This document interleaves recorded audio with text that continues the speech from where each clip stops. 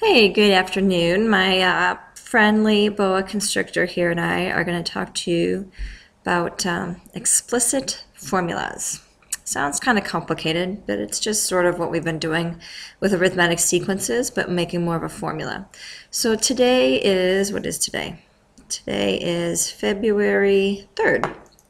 So we want to write that at the top here. So 2, 3, 14. And we're going to be talking about explicit formulas, and we're talking about that for arithmetic sequences. So we've been talking about this last week, about this type of pattern. So hopefully you remember now that arithmetic sequences are only arithmetic if they're adding or subtracting the same amount after every term. Okay, so if I look at this term, first I want to determine if it's arithmetic or not. So clearly it's increasing. So the question is, how much is it increasing by? Well, the difference between 25 and 10 is 15. So if I add 15 to 20, I get 25. So then I want to make sure the same thing happens here. If I add 15 to 25, do I get 40? And the answer is yes. So I can classify that as arithmetic.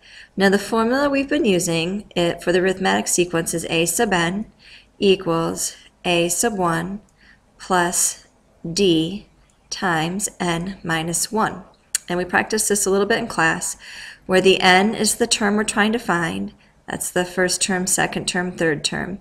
D is the common difference, so we now know that that's 15. And a sub 1 is that first term.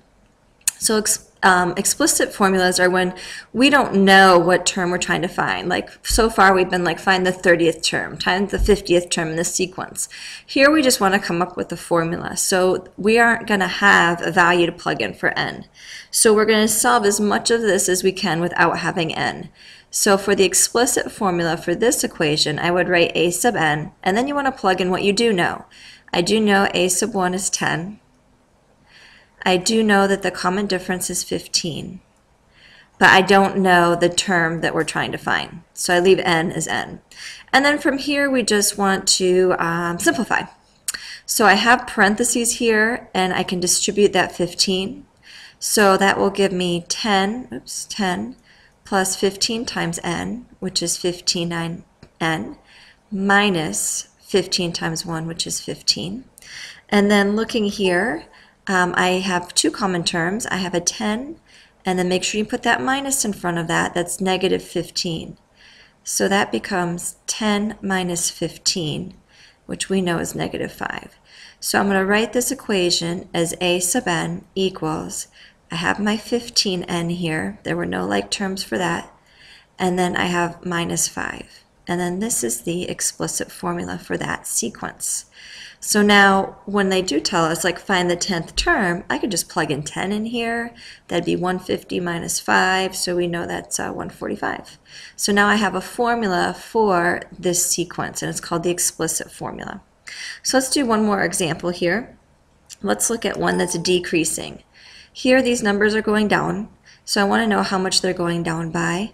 And if I know I do 10 minus 8, I'll get 92. So the question is, if I do minus 8 here, will I get 84? So if I do that, I would get 84. So we know it's arithmetic, and now we know the common difference. So we're going to do the same thing here. I'm going to start with my formula. We have a sub n, and then we're going to start with a sub 1, which I know is 100, plus the d, which I now know is negative 8. And then I don't know the term we're trying to find, so I keep that as n minus 1. And so then to simplify, I know I can distribute here.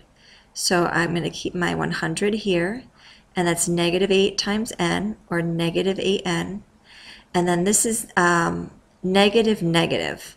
So we have negative 8 and negative 1, and we're multiplying. So that would become a positive 8. Okay? Negative 8 times negative 1. Or if you think about it, you could do bring down, if you want to look at it differently, there's a couple ways to look at it. We could say negative 8 times n is negative 8. Bring down the minus, and then you'd have negative 8 times 1, which would be negative 8. And then those turn to pluses. So either way, whatever makes more sense in your brain. So again, we have some common terms here. I have 100 and I have 8. So I know together those are 108. So I'm going to bring this forward. I'm going to bring down my a sub n again, the arithmetic sequence of n. I don't know what it is. Negative 8n, and then I have 100 plus 8, which is 108. And this is my explicit formula for this equation, or for this sequence. Okay, so again, the biggest thing is the distributing, watching your signs. You need to know what a sub 1d and n stands for. Okay, so I would like for you to try this one on your own. Come in with the explicit formula.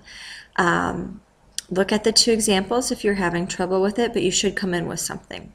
And so we're keeping this short and sweet tonight, since I know you Bronco fans are still mourning your loss today. Sad game, but great commercials. Good night.